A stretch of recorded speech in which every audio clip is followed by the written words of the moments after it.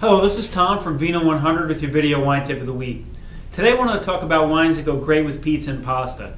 When you think about pairing a wine with pizza or pasta, you really have to think about the acidity level in the wine, because tomato-based sauces have a nice level of acidity to them. If you have a wine without the proper level of acidity, it'll be overshadowed by your meal. So you want to have something that will stand up to the acidity level in the tomatoes. So first off, I wanted to speak to you about is a wine that generally comes to mind when someone says I'd like a pizza or pasta wine, and that's Chianti.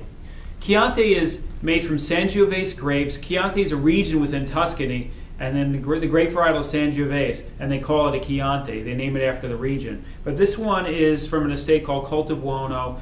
Sangiovese generally has a nice soft underlying flavor of cherry, and this one has that. It's got a nice brightness on the finish from the acidity, a nice soft cherry flavor, and it really pairs well with pizza or pasta. This one's inexpensive. It's $12 a bottle, and it's a great pairing for those types of meals. Next off, I wanted to speak to you about is a wine that you'd probably want to use in pairing with a pasta or a pizza dish that has meat toppings or meat within the sauce. And this one is a Montepulciano di Abruzzo. It's from Abruzzo, Italy. They named the grape Montepulciano. It's a different grape varietal than Sangiovese, but it has similar characteristic.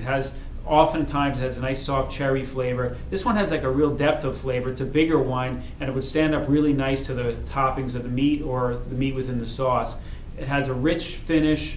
It's got nice depth of flavor, has a little hint of mocha, and a little bit of creaminess on the finish. This one's $16. It's been one of the best-selling wines in my store for the last 5 years, from an estate called Torre Zambra, and the wine's called Colomagio. Again, $16 a bottle. It's definitely worth a try.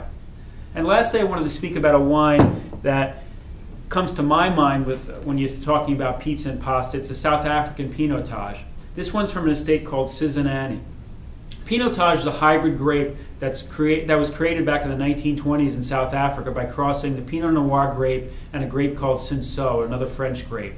This one starts out like a Pinot Noir. It's got a nice level of acidity, and it kind of transitions into a smoky finish. And it really pairs well with spicy meats, especially a pepperoni or maybe a sausage within your bolognese sauce. Pinotage is a classic barbecue wine. It would go really great with anything with a little bit of spice to it. So anyway, this is $9 a bottle. It's a fantastic wine. Next time you're having a pizza or pasta, why don't you give Pinotage a try?